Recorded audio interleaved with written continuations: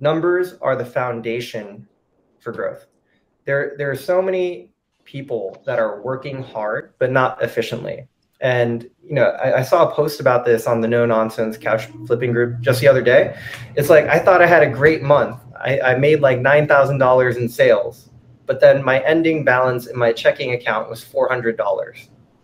And I'm like, okay, well, this guy, he is not grounded in a way that he can actually grow his business. He has no idea how much money he's making. He has no idea what his expenses actually are. He doesn't know how much money he's making gross on a flip. He doesn't know how much it costs to operate his business. And if you don't know these numbers like that, right, you're not doing it right. It's okay. Make a copy. Hit the green make a copy button.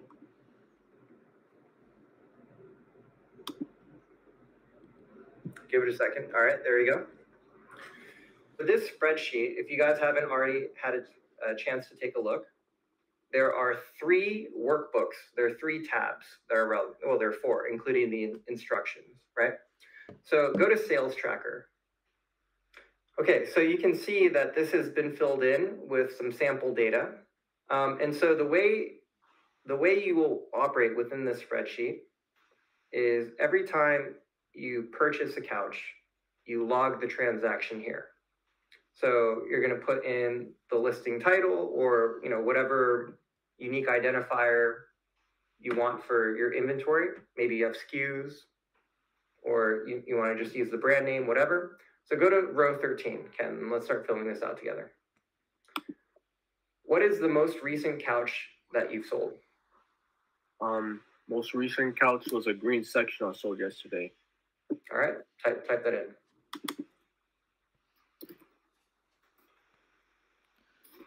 Where'd you get it?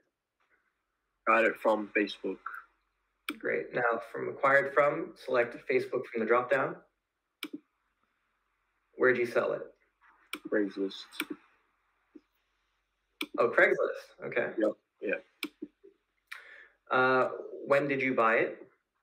Bought it last Wednesday. So it was June 7th.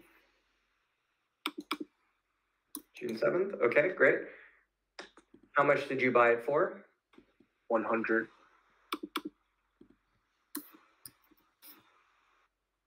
When did you sell it? Yesterday, right? So that would be June 13th.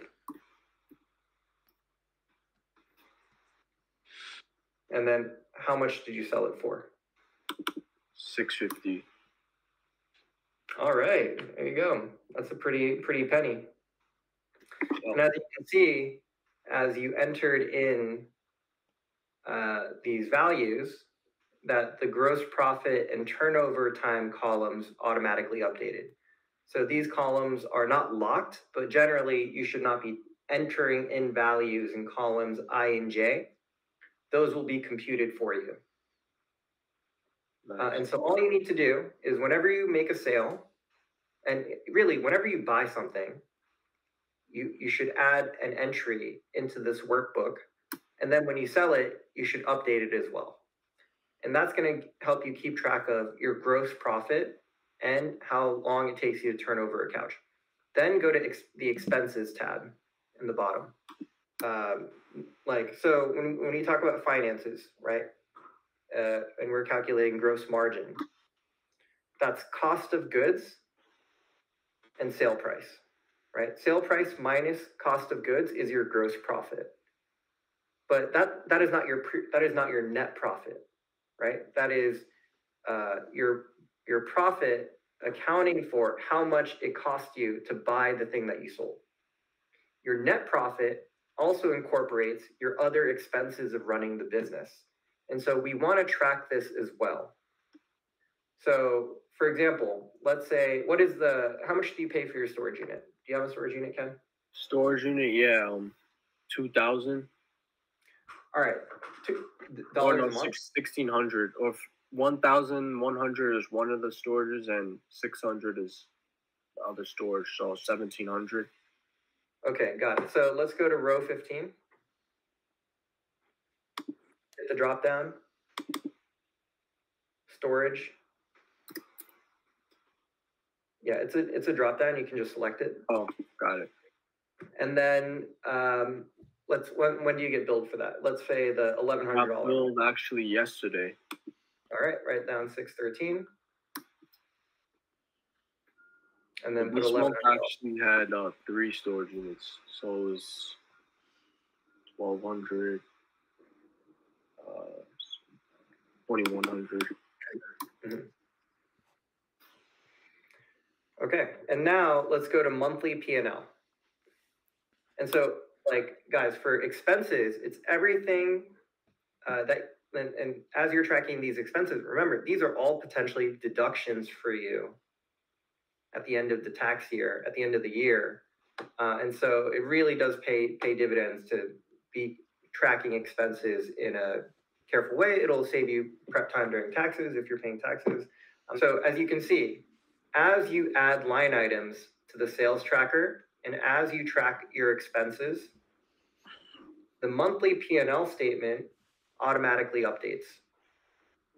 And so based on the test data that we input for January and February, you can see that gross sales, total amount of sales that were made in January, $4,200. The cost of goods, how much did you spend to buy couches in January? $850. What is your gross profit? $3,350. That's simply gross sales minus cost of goods. But then you have expenses, storage unit, cleaning supplies, gas, so on and so forth. What are your expenses? $2,100. That means your net profit is $1,250.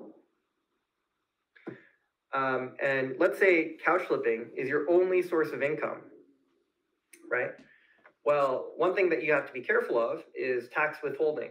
It's like assuming that this is a legit business for you and you're paying taxes and you're incorporated, you should be paying taxes, right? Then you have to withhold 30% of that. That means out of that, $1,250 net profit, let's say you have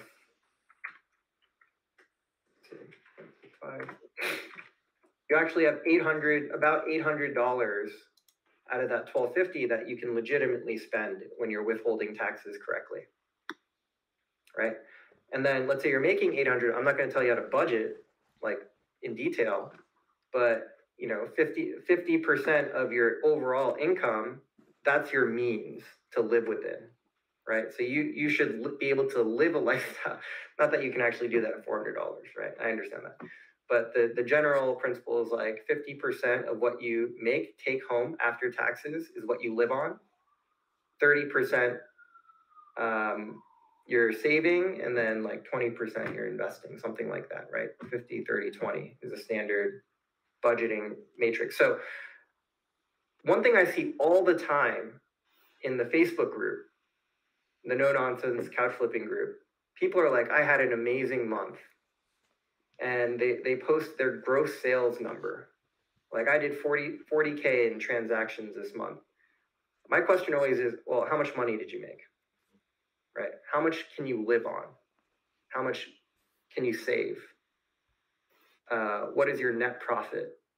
And so it's really important to go a level deeper, because I see people make this, like especially early stage entrepreneurs, make this mistake all the time. They think they're making a lot more money than they are, and they're not adequately accounting for various expenses that they're incurring along the way. And then a big problem for them is when the tax man comes. And you don't want to fuck with the government. I think we all know that, right? You can literally show up at your door, guns blazing, like you got to pay the government. Also in the spreadsheet, you can see various other statistics that should be useful for you. What is your average sale price, right? So when you list something, what is the average amount of money that you can sell something for, or that you are selling something for? Wait, what were the 3 percentages that you said right now? You said 30, 50, and what was the other one? 50, 30, 20. And what's the 20 for? So 50% of your money goes towards like essential to live living. Yeah. The 20% you should save. And then 30%, let's say it's discretionary income that you can take a vacation, you can save up for a big purchase. You want to remodel your bathroom, right? And then the savings, generally you're taking that and investing that money, right? You're building your emergency fund. You're putting money in a brokerage account, so on and so forth. So this is basic budgetary advice. I'm not a financial advisor. I can point you to some resources. One thing I would do, if you're not already doing it, you're not already budgeting for your personal income, I would recommend that you do that. There are apps out there that are free that help you do this. So I use Mint Mobile. I'm sure you guys have heard of Rocket Money, something like that.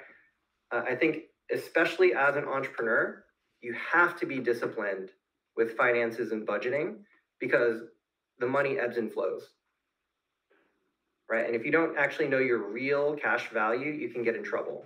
And I've personally experienced this a number of times where you have a good month and you're like, oh, I just made $9,000, right? Last month I made $3,000. And then all of a sudden, you're spending money, you're making $9,000 consistently, but then you have another bad month and you're right back where you started. So this kind of financial tracking, gaining visibility into your overall finances is extremely important. Now, Daniel and John and Jacob, the current way that you're tracking your finances, does it give you this level of visibility into the performance of your business? I mean, the sales tracker is definitely very similar, but as far as this monthly P&L, that's the spot I'm like, wow, this would really help out as far as breaking it down from gross sales, cost of goods, all that, and then seeing what are actually, I mean, we're getting our net profit, but we're not putting in a lot of the other expenses, like the other overhead is what we're really lacking. So if we start to implement a lot of the overhead that we have, then I guess that'll help us understand what that true net profit is. So yeah, it's definitely more helpful. Okay. 100% basically on the same page as that. Click on that link if you haven't already, make a copy, start inputting your transactions. I want all of you to have this information up to date for our next meeting, because really this is going to set the foundation for our conversations. I can't help you optimize your business if I don't have a clear understanding of where your business actually is. Then it's just here's, he say, she say. You understand what I'm saying? I want to look at the real numbers to understand where you're really at, and then we can dig in a level deeper to start prescribing what are actually the problems. So for example, Ken, you might think that all I need to do to improve my business is X, but then we drill down and look at your finances, and then we realize that your expenses are incredibly high compared to the rest of the group. And that makes sense that you're paying a lot for storage because you're in New York City and we have the highest, real estate cost of any city in America. But then, based on that real understanding, what are the actual strategies that we can utilize to hedge against that cost? Maybe we can become more space efficient. Maybe your flipping strategy has to change because you don't have, the same amount of space like someone out in Dallas.